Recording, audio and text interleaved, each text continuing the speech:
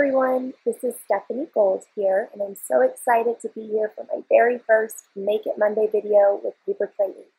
Today I'm going to be showing you how to make a windowed sentiment in your card, and we are going to start by using the die Thank You from the most recent release in March that went with the Coordinating Ways to Say Thank You stamp set. What we're going to do is we're just going to use that die and put it right through your card base, right on top, exactly where you prefer your sentiment. And then you're going to take the cutout part and just kind of throw it to the side. Next, we're going to use Rosy Posy stamp set, and we're going to use the largest flower. And we are going to go ahead and we're going to stamp right onto our card base. And we're going to go right over top of the cut sentiment that we just die cutted. I'm using Berry Sorbet ink, and I'm going to stamp the flower, I believe, twice, right over top. You can, of course, stamp it however many times you'd like to get the effect you're looking for.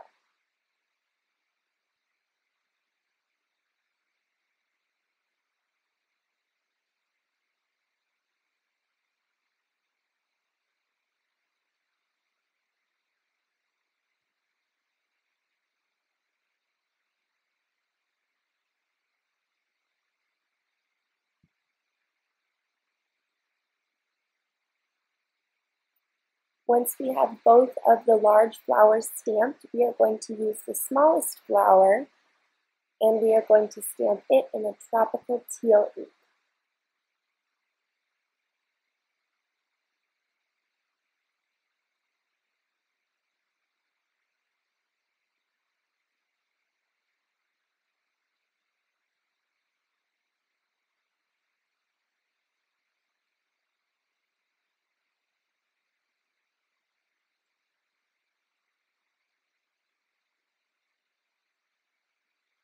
After our two small flowers are stamped, I'm going to use the large leaf from Rosy Posy, and I'm going to stamp it in Spring Moss ink next to all of the larger flowers.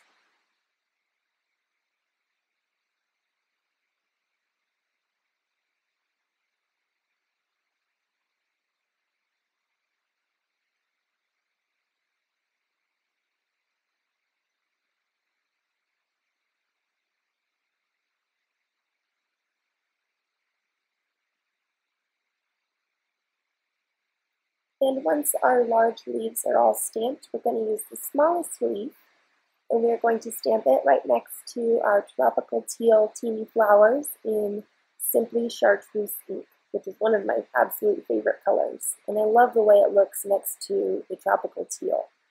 Blues and greens are some of my favorite color combinations.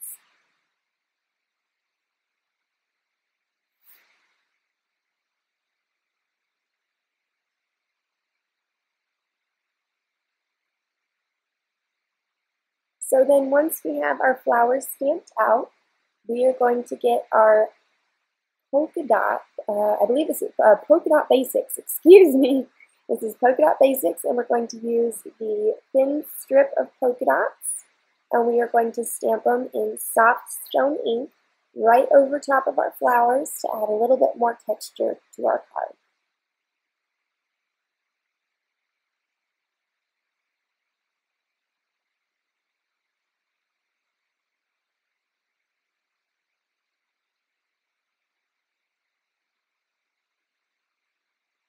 I decided to put the polka dots on an angle this time to, again, accent a little bit more the miniature cascade of the flowers.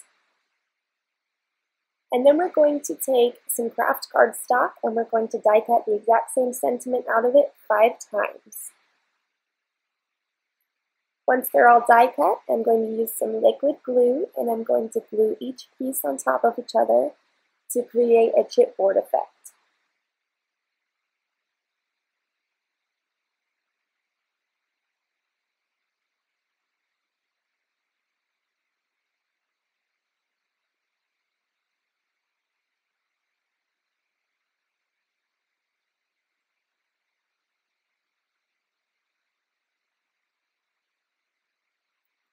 Once our little chipboard pieces are all set, we're going to fold over our card base, getting it ready to be an actual card. And then we are going to take that same liquid glue and we are going to glue our sentiment right through the window we made, but onto the inside of our card.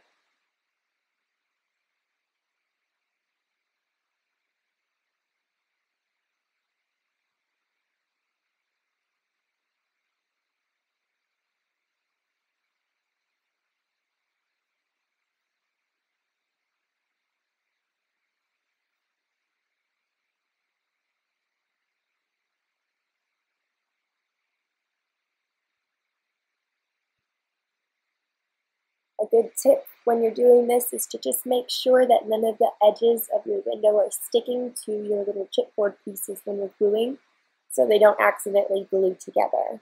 We want to be able to have that top piece of your card be able to open and close without getting stuck.